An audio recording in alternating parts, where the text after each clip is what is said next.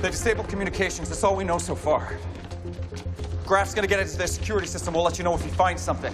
Do we have a plan? I mean, other than just driving up to the hospital/prison thing and knocking on the door? This is the best lead we've had in the last 6 months. I'm not letting it slip through our fingers. Mom, Dad, Andy's there. We don't know who he's with. It could be dangerous. They can handle it. Andy and I are connected. If anyone can get through to him, it's me. We gotta move.